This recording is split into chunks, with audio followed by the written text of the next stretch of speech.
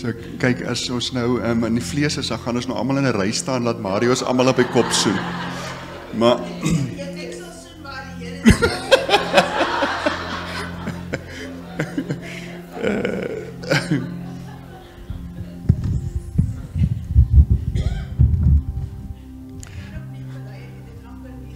ja, ek sou baie gewonder het of dit ek is of die duiwel is wat dit dink. Ja, maar dankie sommer net vir jou gehoorsaamheid, Marie. En ek dink, so vir my is kom net weer, dat so baie keer soek ons 'n reël. Ons soek 'n reël waar volgens ons die Here wil dien. Maar die Here steur hom niks aan reëls sê. Ons kan seker sê hy het wel beginsels, but he's inviting us to relationship. And to hear his voice and to obey whatever he says to us. And that's the essence of following Jesus. And so it's not a rule, no rule can work. And what we normally do is if something happens supernatural, we want to make a recipe of that and think it's always going to work. So if someone's nose is closed, we kiss him on the forehead. Anyway, so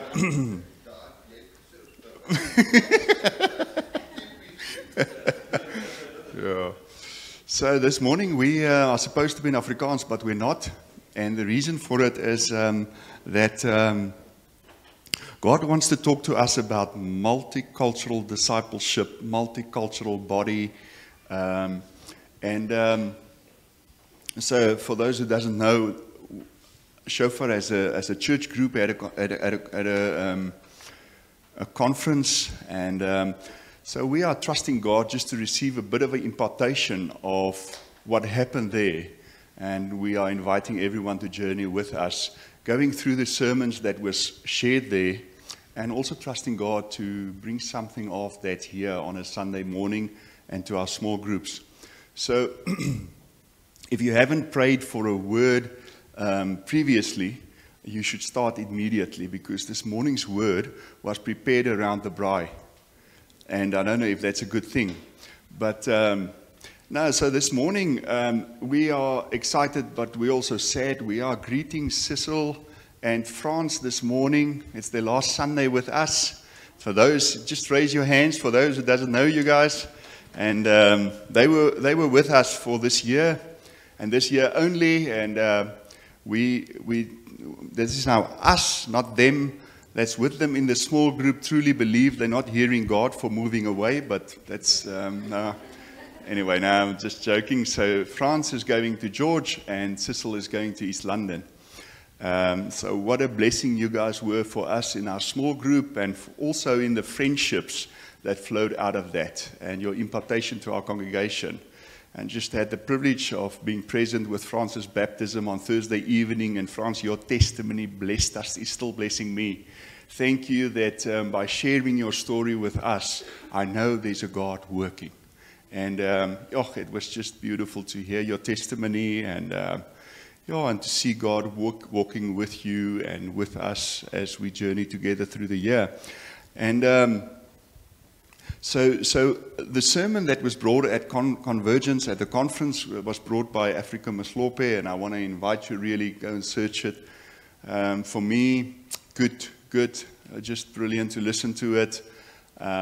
Challenging me in a way. I think one thing that challenged me is that we as the church or as small groups may be multiracial, but we are not multicultural. So the question is, what does that mean?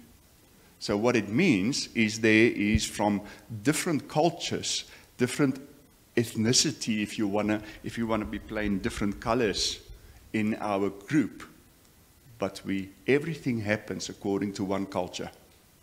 So you can have one culture, multi-ethnicity present, but it's still one culture. And I think it's true for us. We experienced from people coming from an English background. So it's a different culture.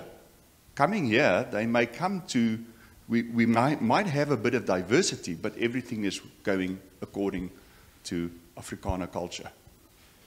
And I think one thing that Africa said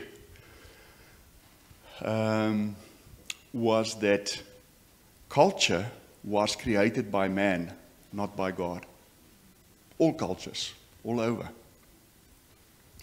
If the Creator is sinful, the creation is sinful. And in all of our cultures, doesn't matter who, me and Cecil had long chats around the braai and around the Bible concerning our different cultures and how we can see sinful behavior in both of our cultures around the same topic. None of us has the truth. And how good it was for us to journey together in the groups and personally.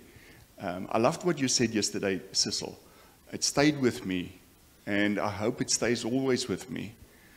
And that we want to overcome something of our past in this country, but we rarely get personal. And it is not to be solved in groups and big groups.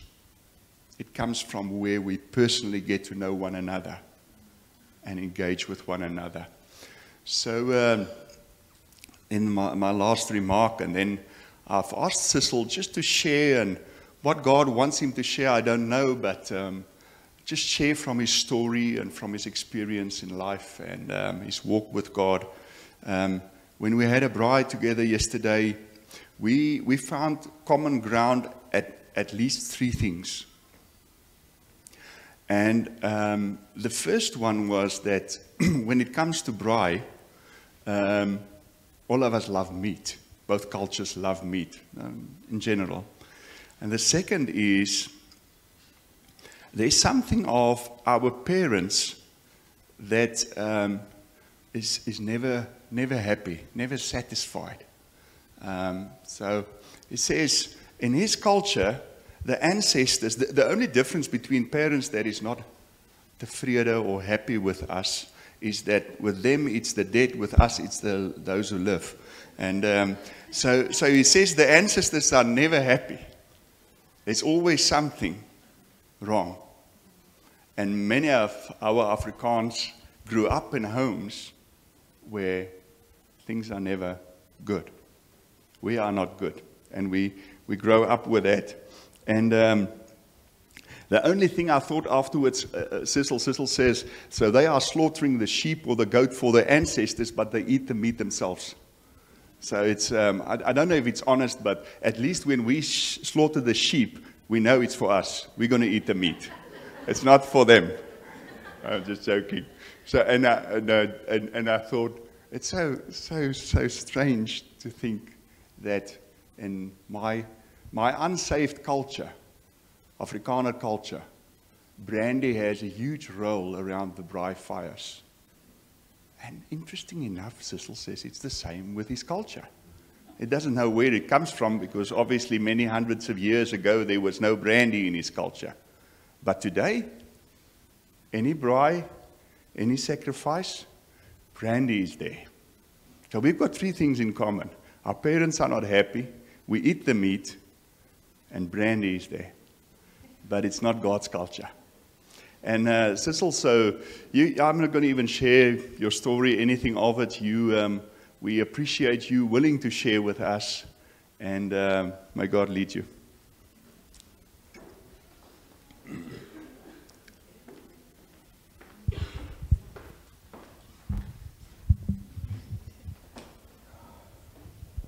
Lord, we thank you that you opened salvation for the Gentiles.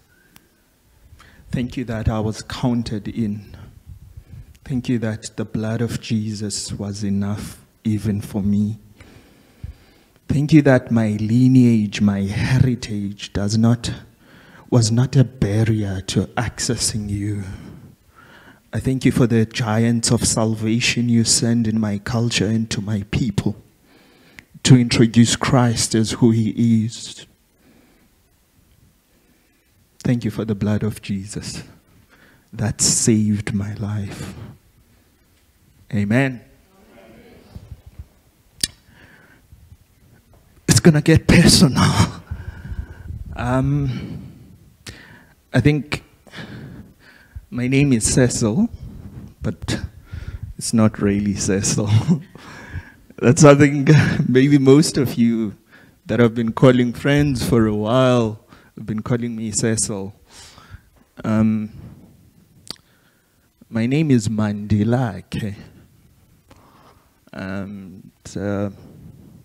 Black people take namings very seriously, and that was the case with my parents. They decided to give me this name, which literally means the nation builder. Needless to say, I was very, this is very presumptuous. Don't want this name, it's too big. So I changed it. I changed my ID. I gave myself a name that I say is more scalable, even for white people. But I love Cecil for a number of reasons. One, it's scalable. Two, I always felt like it takes me out of the Xhosa box and it puts me on a box that's undefined.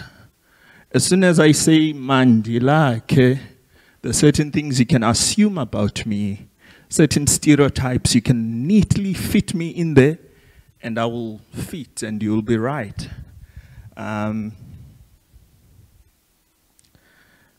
So I did not like that. I did not like being fitted in a box. I gave myself Cecil.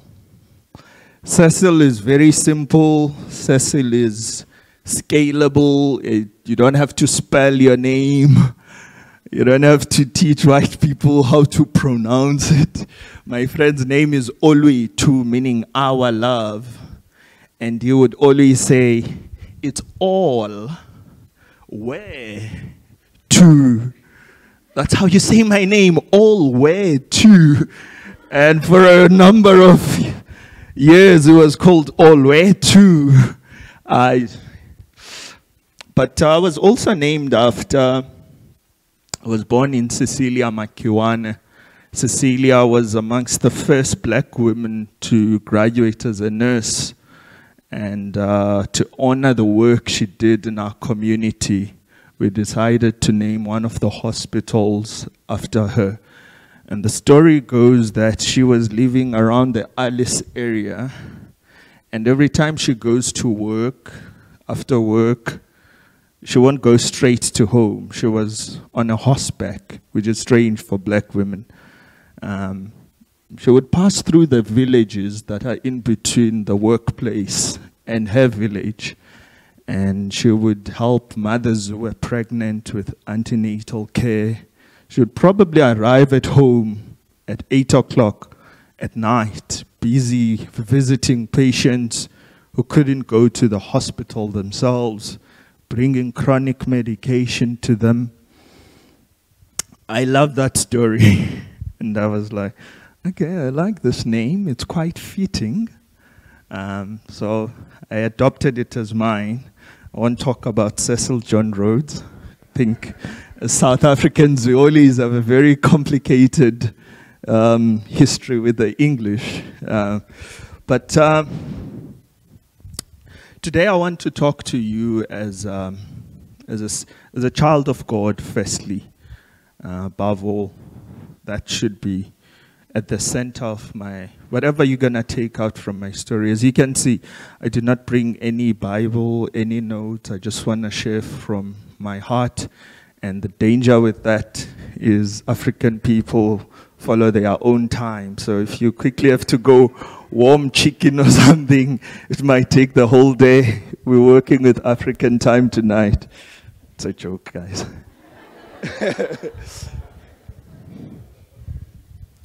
But I was born in this small village. All my life, it's been around there. It's called Mdingi. I'm not going to teach you how to pronounce it. Forget it.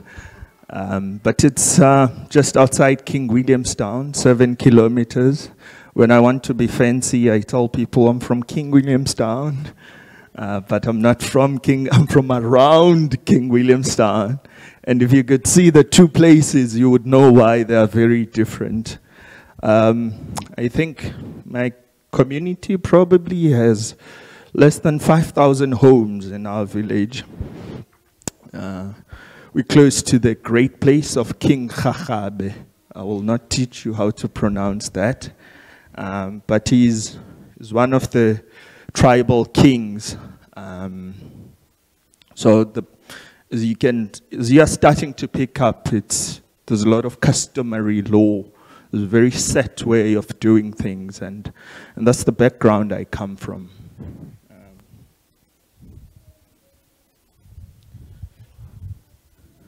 I cannot share this story without sharing about my father, who encountered the Lord. As we are talking about the giants of faith who brought Christianity to even us Gentiles, there's one name that has always stood out for me. My father would tell me of an evangelist by the name Nicholas Bengu. We used to have these crusades throughout the country called Africa Back to God, under the Assemblies of God. And it's in that era where my father encounters the Lord, which changed, I think. Someone was saying there's very few decisions one make in life that really changed the entire direction of your life. And I think that's true. Over the days, you make minor decisions that are not so important. There's very few decisions that when you take, they change the whole game. And reflecting on my life, I think the decision my father took did not affect him. It affected me too. And it changed the whole direction of my life. My father was a typical African man. He loved umqombothi, loved drinking, was an alcoholic, literally by the DSM-5. He loved smoking this tobacco.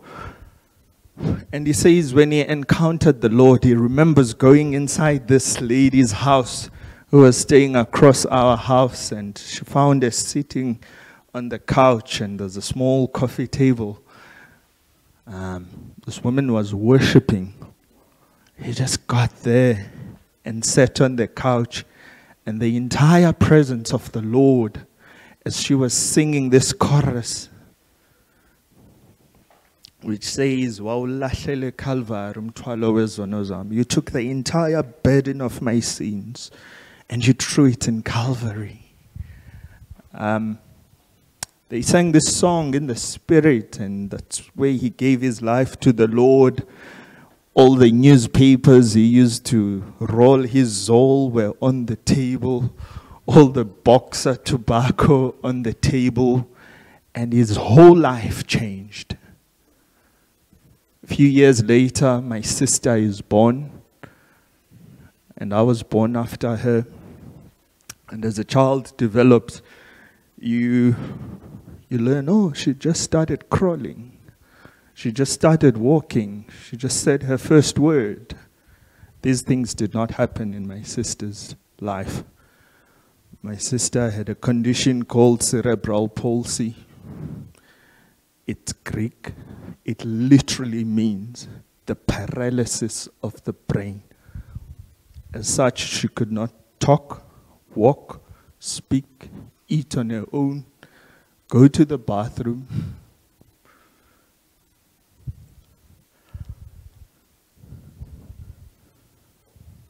That changed our life as a family. It's difficult, to say the least, to be born with a sibling who has a disability.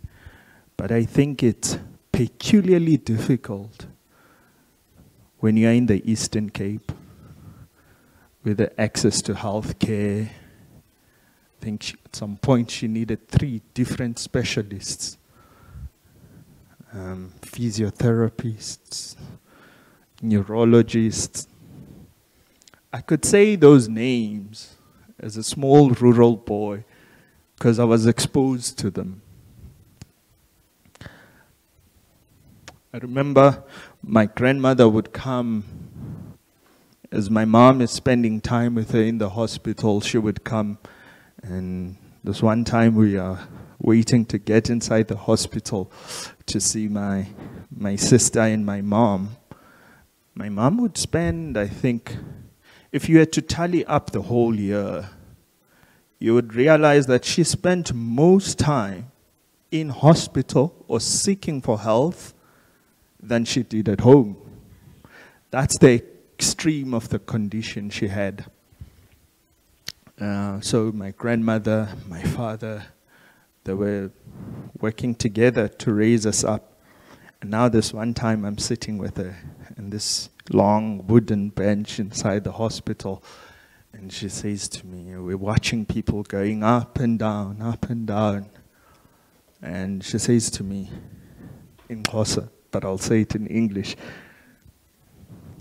but my child, why do you want to spend your life around dying people? I'm saying this maybe to give you context. I grew up knowing that I want to be a doctor because I was exposed to doctors. And I said to her, I want to be a doctor. And now the reason she's asking me this question, why do you want to spend the rest of your life around dying people? I recently asked myself the same question when I was writing my final exams. The answer obviously changes. The answer is always different. It's a question that doesn't have an answer, at least for me, that I can say it's honest. I managed to convince my parents to send me to the school, which was not in town. It was in a township just outside my village, because the one in town was way more expensive. It was called the former Model C school. I don't know what was a Model C. But all I knew about Model C schools, they did not have black people. And I guess things changed, which is good.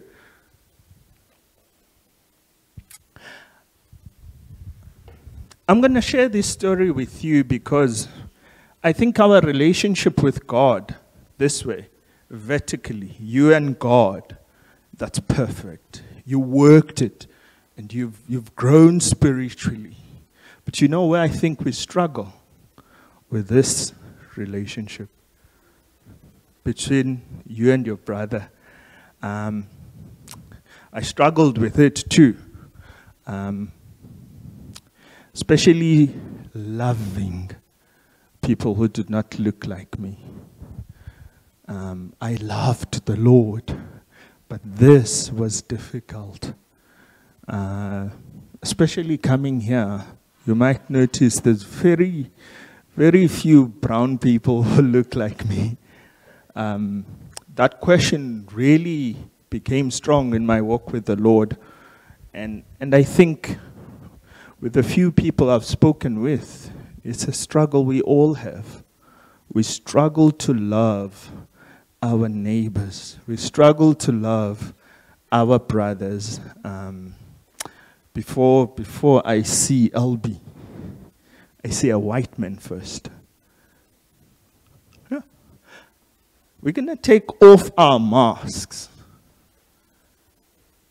And I know we might not take down the whole wall of racism and the heritage of our history.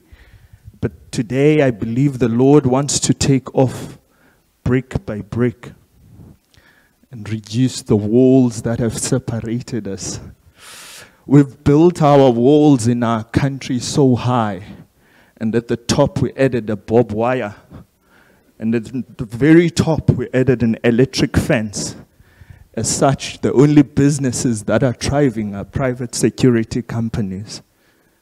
And the reason for that is because we cannot see.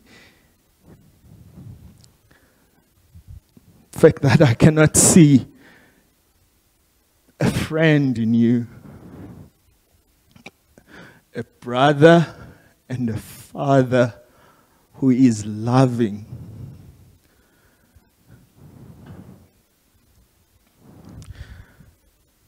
It hurts the heart of the Lord.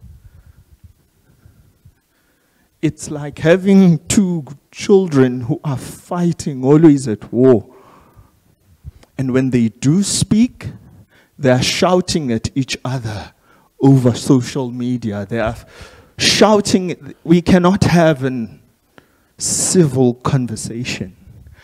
And I believe one of the wisdoms I learned here was, I will not talk politics with you. I will not talk the EFF, land expropriation without recreation, because I believe that this is a privileged, delicate conversation that can only happen between two friends who have loved each other dearly, to be able to divorce themselves and put themselves on the shoes of the other. And I stop arguing for black people. I stop arguing for African people. Now I argue for my brother. So unless you are my friend,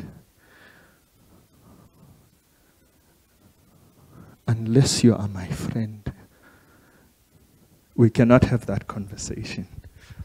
So I want to help you guys also to build these friendships. Christoph was telling me how much of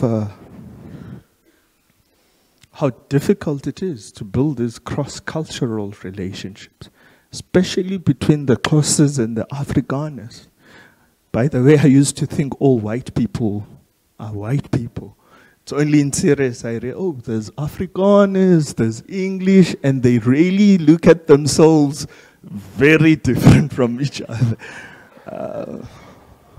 You will excuse my English, because my ignorance, because for a number of years I only grew around black people. The only white people we would see was when my mother in September is taking us to Sale's house. It was under the Edgar's group, to lay by our Christmas clothes. And then you see a white person. Umlungu. So, it is weird, because the only white people I saw were the ones that my mother was giving money to. And then we'd go back to my village. So I only saw white people. No, the people that we give money to. You go work hard and you give them money. I want you to pin that. Because for the very first time, as you will hear the story, I received money from a white person. And it shook my life.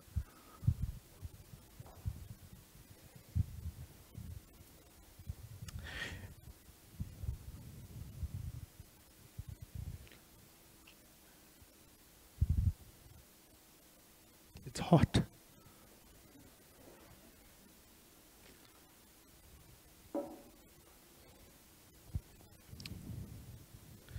It was not nice to grow up in the Eastern Cape as a Christian family. So my father got saved. He was radical for the Lord. And they would go around these villages ministering the word of the Lord. And there's this lady who stays in my village. And she used to tell her, and I would be there, tell her this story, that you were dead for almost an hour, and the Lord raised you up. And what the story was, so when a person in my culture dies in the house, you have to scream for the neighbors to come. Like, what is wrong? Like, oh, my child is not moving. You cannot diagnose death to your family member yourself, because we'll think you killed her. So culturally, you have to go outside, scream, the neighbors come like, no, this is called death, and then the whole thing can start. But over the years, we realized that our houses are not as tidy. So before you scream, clean up your house, and then go outside and start screaming. So this lady, her daughter dies. She's dead. Now I have to scream. She quickly cleans the house. She goes stand on her rendezvous at the door. She's trying to scream, but the voice is not coming out. My father and his friends are walking down the road going to a different village. And he liked to tell the story so much. And the Holy Spirit directs them to go to this woman who is standing by the door, saying nothing. And as they enter, they realize there's a body in bed that's cold. And they start praying. And they shook the body. And she woke up. These are the stories I used to listen to about the work of the Lord. I remember hearing about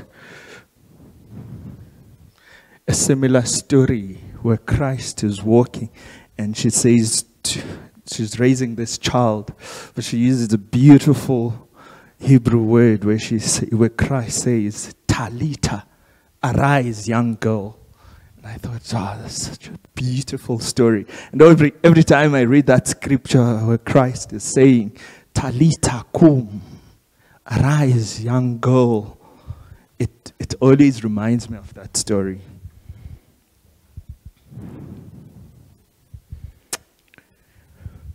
But it was not fashionable to be Christian. It was not nice. My people, the Xhosas, are very communal people. And we love meat. And we love our ancestors. And we love to make them ceremonies. My father had issues with eating meat dedicated to the dead. So every weekend, especially in December, there's always ceremonies that are happening. But I can't go have that meat. This is a problem. And there were terms for our family. It's called amagobog. That was the word that was used to refer to us.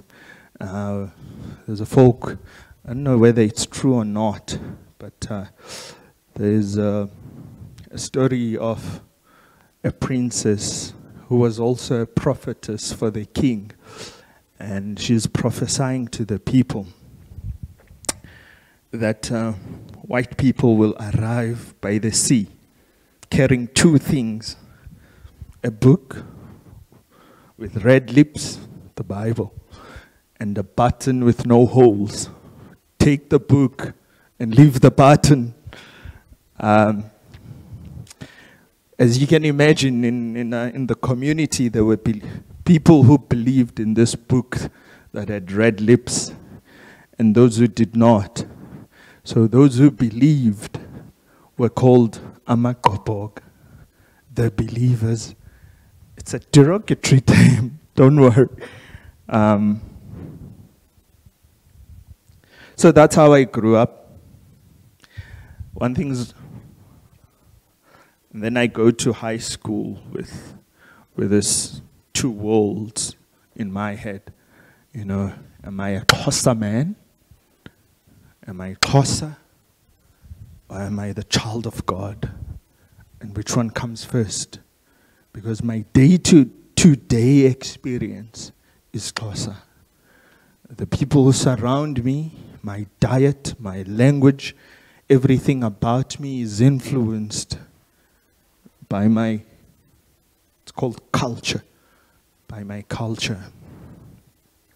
And here's my father, who now introduces this gospel about this Christ who looks white on the pictures that I've seen. And he says, this is good for us. This is the truth. And he was the only one saying that for a number of years. Very confusing time for a 13-year-old me. And I go to high school. And in high school, I wanted to do the maths and the science so that I could be a doctor. They weren't teaching maths and science in my village. Don't know why. But if you were in our village, you would do geography, Afrikaans, weirdly, and math literacy, and agricultural science, and you will go sort yourself out after that. So I look at these subjects, I'm like, there's no way I'm going to become a doctor with these. So I left. And in my journey, my mother says, look, there's an aunt of yours who stays in this township. You're going to go live with her. What she did not tell us is that this aunt of mine is a Sangoma who is married to another Sangoma and who has a daughter who is called to be a Sangoma. And then I get to this. It was the biggest shack I've ever seen. A shack is like a tin house. It's so long, it's big. You could see it used to end there, and then they divided, they extended it. And if you know a thing or two about structures, if you're going to connect a lot of pieces together, you don't want that structure to be long, because it starts looking like this. So I was staying with my aunt. My aunt was a weird one. Her husband one time is seeing lightning, like, you know, the bolts. And she believes, the Sangoma over that mountain is challenging me to a supernatural fight. I will take it up. First time seeing African spiritualism at play. Now, this is a very African conversation. You guys might not believe me. But so there's this lots of lightning happening, and there's pa, pa, pa. And because we are in a shack, I mean, we could see the whole cosmos in our roof. You could see it's dark and in the shack with no windows. So when it's lightning, you see it light in your house. This guy gets angry. He's like, no, they're challenging me. So what he does, listen to this. Because I want you to know this. When God says, I am the Lord of lords, what he actually means is there are other lords, but he is the Lord of them all. This could actually help you when you have to minister to us. At some point, you have to evangelize, and we tell you how powerful the Sangomas are. So this is what she does. He takes a nail cutter, goes to my aunt, clips her toenails, all 10 of them, takes 10 nails in his hand, and he goes by the, in the road. Then there's a stream of water because it's raining. Sometimes it makes this froth. So he takes these bubbles from this froth. He mixes them in his hand with these nails. And he adds some juju in there. He takes one nail, throws it in the sky. He calls some spirit, I'm sure. Ambo! A lightning came. And I'm like, no, it's a coincidence. He threw it just before the actual lightning came. He takes the second one, calls the spirits. He throws it. Lightning comes. I'm like, okay, I'm watching you. He threw all 10 of them, and all 10 made a bolt like lightning. That's the only miracle I've watched. So this is the type of setup I was staying at.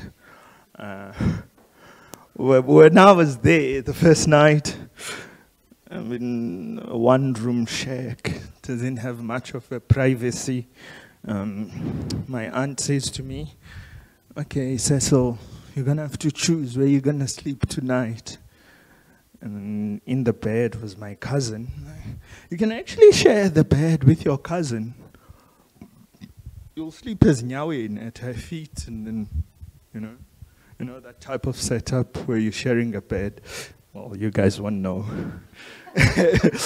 But we actually do share beds among sometimes 4 people. Don't ask how we fit, but we do. I looked at my cousin. It was like you took a ruler, you put it under the bed sheets, and you lifted it. That was her body habitus. She was so thin. Only now I realize she was probably at stage 4 of HIV. But she never had any access to health. My aunt believed the ancestors have cursed her because she does not want to become a Sangoma. And yes, no one becomes a Sangoma because they want to. They get tortured by the spirit. She later died. A plot twist, she was also selling alcohol. It's not really umkomboti, but it looks like it. You mix, I know that you put lots of sugar in it and a lot of yeast. And you let it ferment for a while. So my job, because I wasn't paying rent to live with her, was to sell this stuff.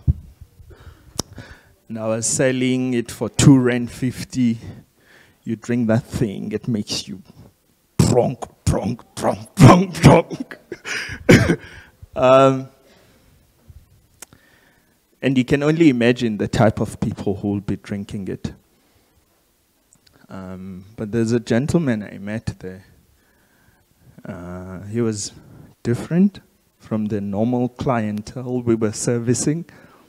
He had this beard, glasses, always loved wearing a shirt, folds it, and was well spoken. And he really loved drinking this stuff. I gotten to know him very well. In fact, I think I still, till this day, consider him a role model of what not to do. Story goes, this man was educated at Forte, became a teacher, and when he's drunk, he would make sure you know that he has a bachelor's of education in teaching with honors from Forte, not a college. And he was so smart. He was clever. Because there's a difference, right? I think we have enough clever people.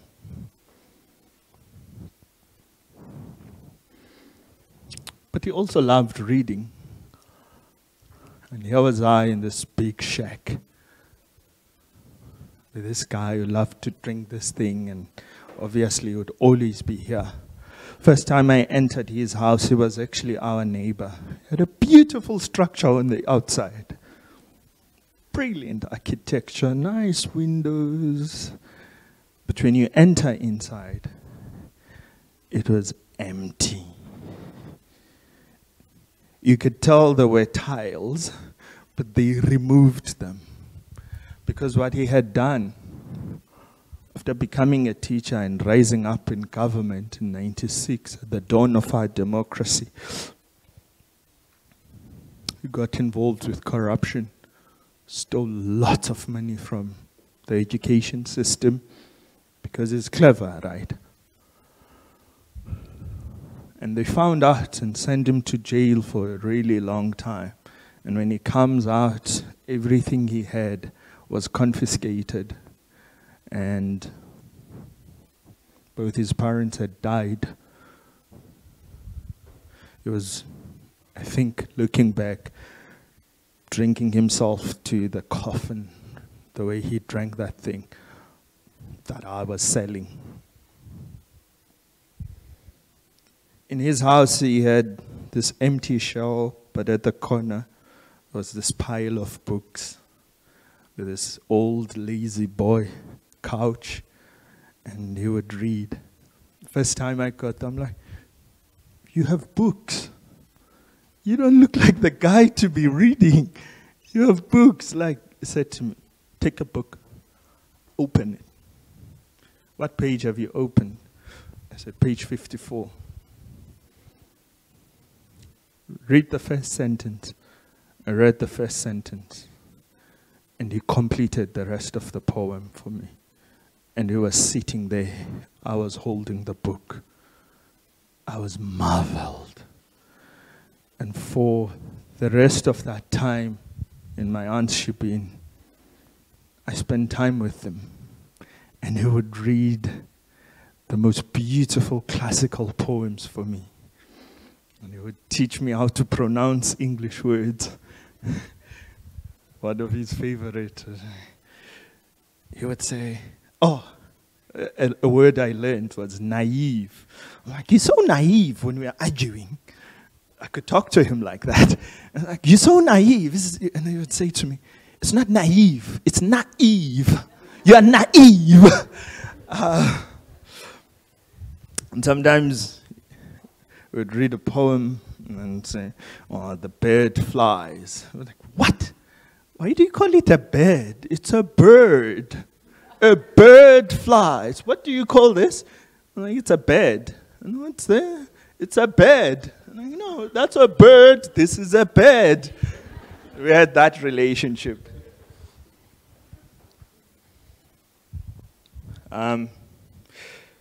My family struggled to really get me through high school. Last time my mother worked, it was in 1988 as a domestic worker. And then in 2012, with arthritis in her knees, she had to go back to it, close to 60. And she would come and say to me, yo, Cecil, I knew white people were evil, but black people, they even make you mop with your knees on the floor with my arthritis.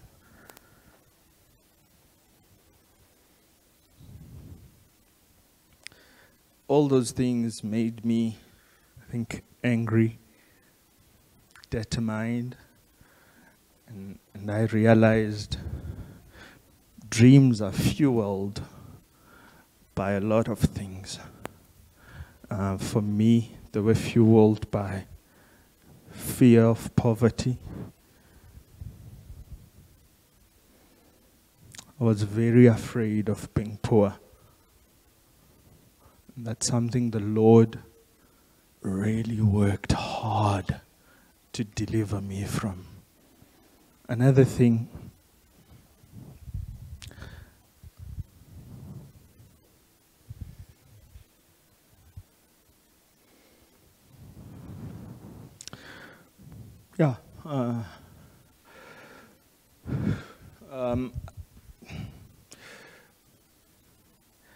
I finished matric, brilliant marks, gonna be a doctor. I went to my aunt's shibin looking for my best friend with my matric marks in my hand. At that time I was wearing this jacket and a white jersey because now I was head boy and chairperson of the debating society. I had all these accolades in my breast. And I remember when I started collecting them, he used to say to me, the most important in all these is your name, because my school puts your name at first, at the top, and then would put prefect and whatever thing. And he said to me, the most important of these accolades is your name. Now I'm going to show him, but I'm going to be a doctor. I got the marks. I got the people doing the same thing they were doing when I was in standard 6.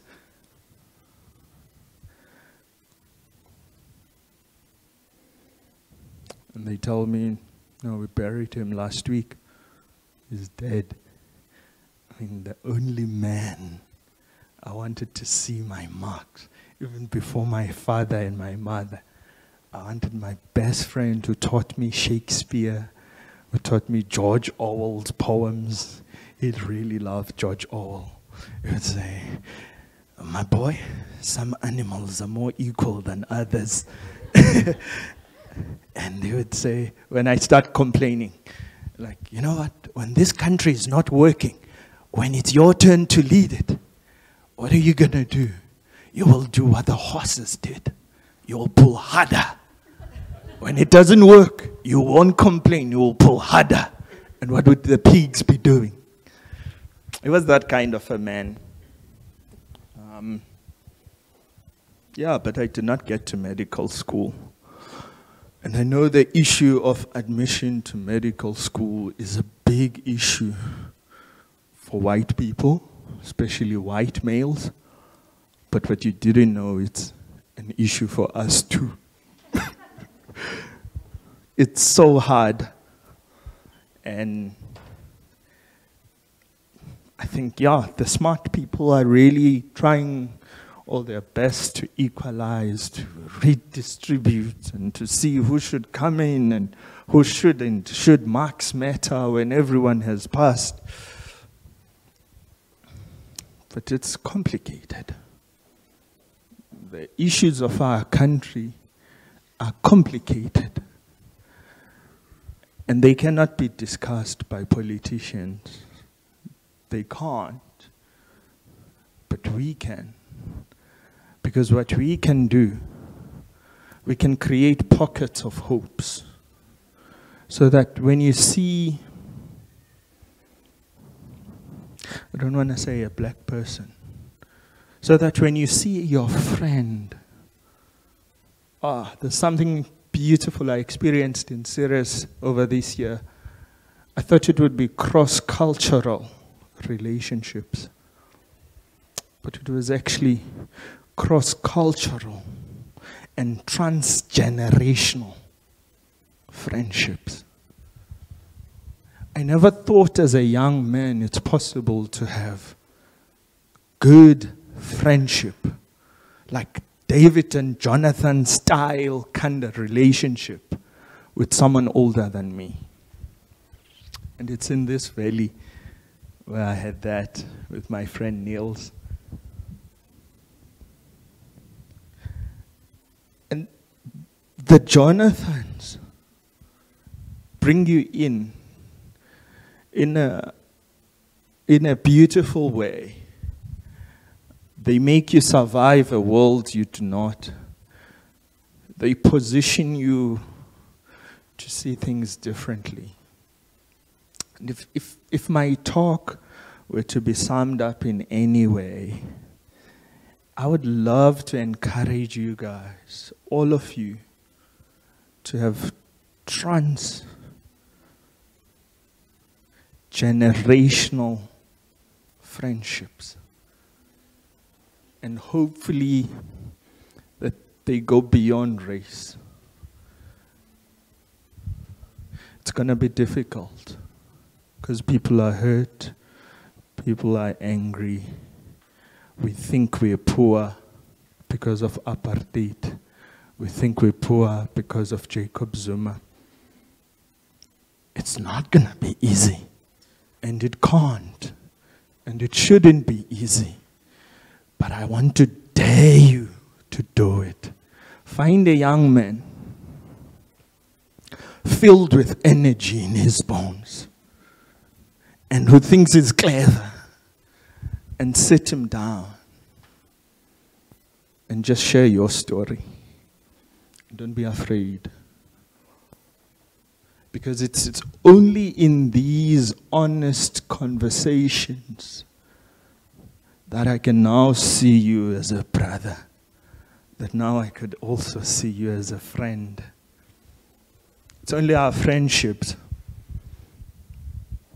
I always think of David as this kid from the wilderness who's weird, who dances in the woods, who kills stuff, is messy, not really liked by his father. And I see this Jonathan who's being raised up with good etiquette from the king's palace. They teach him how to eat, how to dine etiquettely, how to dress, preparing him to be king. But he is man enough. He is godly enough to go to the other side of classism, to go to the other side of, those communities where about class, we don't associate with these ones. They're too poor, they smell. But this guy was big enough, humble enough to bring David in. I think probably their first encounter was about food, because I love food. Showing him the delicacies of the palace, how food is prepared and how candies. I get that image, and I get to see the image of David as this wilderness will show you what wild berries to eat, and they're both important. And the weird thing about our country is that the founding fathers have positioned it in such a way that economic power and political power is not in the same hands. But for any of them to work, you need to have both. He's probably more likely to get a loan from a bank, but I'm probably better equipped to get business. What does that mean if we're smart? It means you'll be my Jonathan and I'll be your David. I think if you were to extrapolate the future of the country, it lies there. It lies there.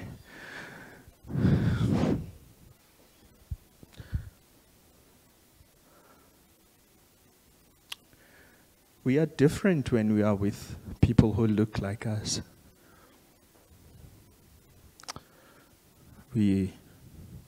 How you experience a black person when he's amongst other black people is different from how you will experience him. How you experience a white person amongst other white people is different. This is why we need, schools and universities and the workplace have tried. And instead of speaking about friendship, it speaks about tolerance. I will bear with you until 4 o'clock, then I'm out, you're out of my life. I only have to bear with you in this engagement, and then it's done. There's a big argument in the workspace, the issue of the air conditioner. White people want it freezing cold. Black people want it scorching hot. And we have to do ridiculous things like having an air conditioner policy for Johnson Incorporated. How is the aircon going to be managed when it's 18 degrees outside? Write it down. How is the air when it's 40 degrees out? Write it down. And we think we're being clever, right, by creating more laws. Look, no, you can't say that about black people. It's racist. No, you can't pee on his laptop. It's wrong. It's clever stuff. and I'm asking you for friendship stuff. You know? We say, no, can't do this on my friend's laptop. A white guy saying that to another white guy. You're not going to do that at my friend's thing. And when I'm with black people, I'm like, no, my friend lives there. I slept there last weekend. They're good people. And they're working that land very hard. Start with a garden first. A black person saying that to another black person for his white friend. That's the stuff that builds countries.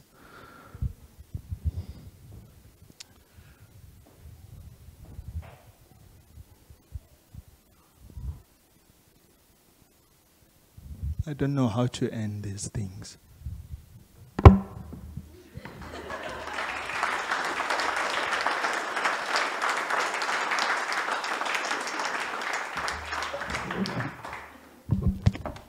Thank you, Cecil. I appreciate your honesty and just helping us to think and to see what we don't. I think one thing that I've learned over the year journeying with you is that we need someone outside our culture to help us see our own culture. We are not able to see our own cultures. And that's where you get to our friendships. And maybe I hope I can end it this way. And my desire this morning is for all of us to allow God just to speak to you personally. Don't see Cecil when he speaks. Don't see me when I speak or whoever. Allow God to speak. I think cross-cultural or different cultures was a problem and a challenge for the church from the beginning. You read it in Acts 6. Between the Greeks and the Aramees, there it started. But God always meant the body of Christ to be from different cultures. Not to be different cultures without friendships, but to be true friends amongst different cultures. And I want to leave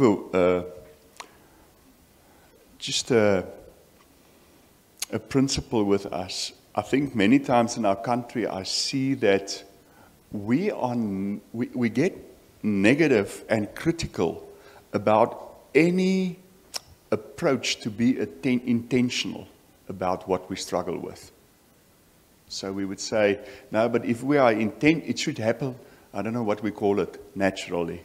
It should happen organically. It should happen, if we want to be spiritual, by the Spirit of God. And I just want to leave with us, nothing unbiblical in your life changes and in my life changes without being intentional about it. So don't make it fluffy to say, no, it's artificial. Be intentional about it and ask God how to change in this area. Any sinful behavior in my life only changes if I'm intentional with that sin. And I think most of our challenges with any sin is we struggle even to recognize it and to acknowledge it. And before that doesn't happen, there's no chance for change. And so this is not new. It's not new to South Africa. It's all over the world. It's all over the church. And I want to invite you to be intentional about it. To be intentional about it. Every victory over any sin takes intentionality. It takes prayer, it takes repentance, it takes a change of thought patterns, it takes accountability, and it takes new actions. Anything that changes is asking for this intentional attitude from us as believers.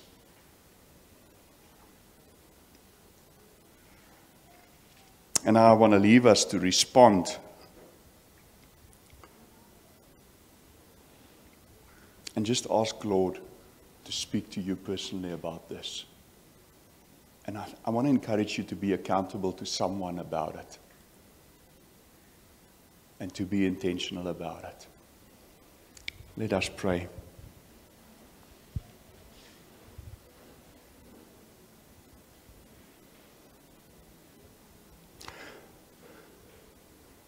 Father, thank you for this morning. Thank you for bringing Cecil for a season amongst us. But I pray, Lord, that this will not be the last. And I pray that there will be an impartation this morning for us to be intentional about friendships, our personal space, our homes, our community, different cultures amongst us. We need your Spirit, Lord. As Cecil have said, we don't need more laws. We need your Spirit to change us and to lead us.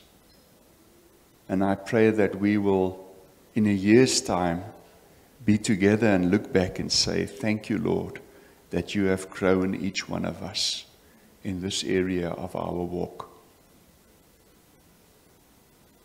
The wholeness of individuals and our families and our country needs your word and your Spirit to work through all of us.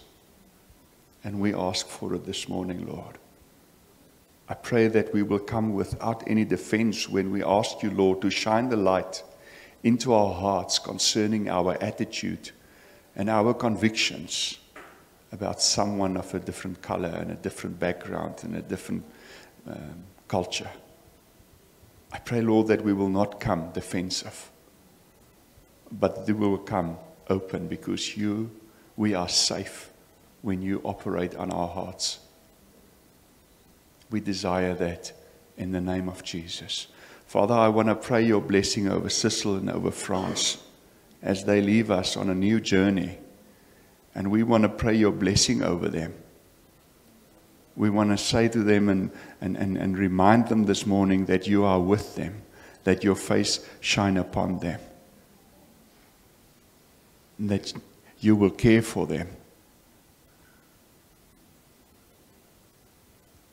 We pray, Father, that where they go, they will be the salt and the light that you have called us all to be.